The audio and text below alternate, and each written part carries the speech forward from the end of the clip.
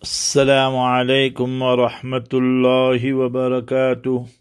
Bismillahir Rahmanir Rahim. On behalf of Markaz Sahaba, the voice of Ahlul Sunnah wal Jama'ah, we present to you lesson number 1971 of our daily Naseehah and advice.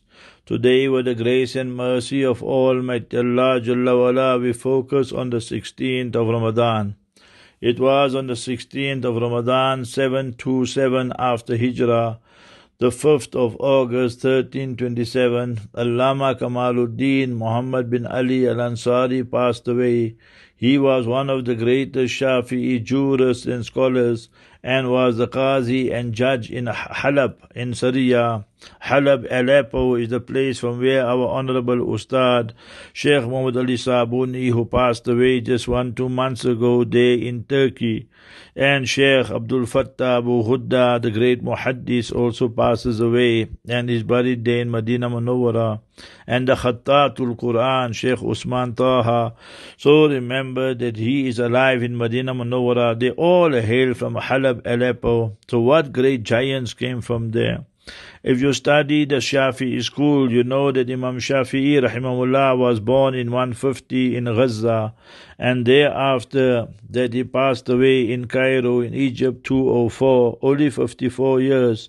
But he left such a great legacy that Imam Ahmad bin Hanbal rahimahullah used to say, Ash-Shafi'i ka-shamsi lid-dunya, that how the sun illuminates the world, Imam Shafi'i's knowledge and legacy is shining and illuminating the world.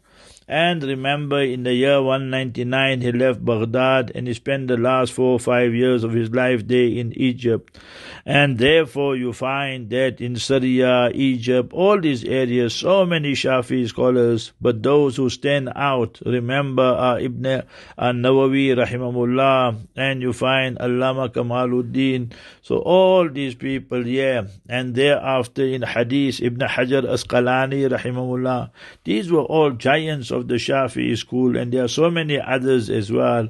So therefore, when we study, then we must study the books of the Shafi'i scholars to understand the mistake people make now. They want to read the books or understand the fiqh and the jurisprudence of the Shafi through the Hanafi books or other books. That's not the way of doing it.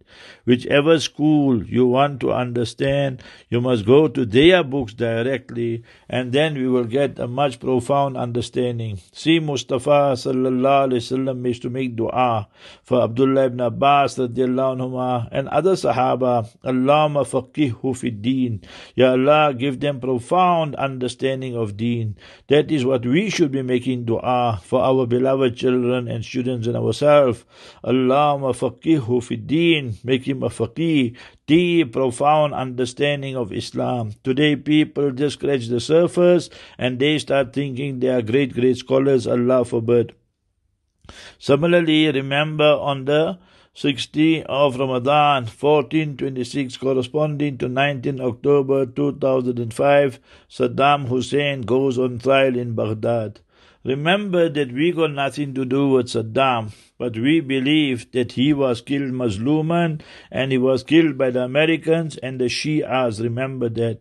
In Saddam's time, remember the Shias were already in majority in Iraq.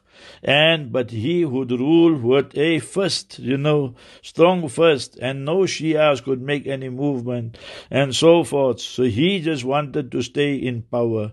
He committed crimes, everything, but we say that he passed away shaheed. He read the kalima, and remember that he told them that you can do whatever you want to. So see today all the problems there and how the Shias are making zulm and oppressing the Sunnis in Iraq.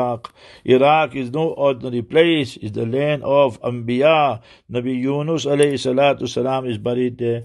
It's the land of Sahaba. Salman Farsi radiallahu anhu, Huzaifa bin Yaman radiallahu anhu buried there.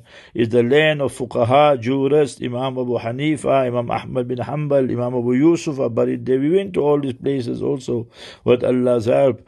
And then you see the Awliyaullah are buried there. Hazrat Pir, Sayyidina Sheikh Abdul Qadir Jilani, Hazrat Ma'ruf Karhi, Hazrat Junaid Baghdadi. So may Almighty Allah destroy these enemies of Islam. Ameen Ya Rabbal Alameen. Assalamu alaikum wa rahmatullah.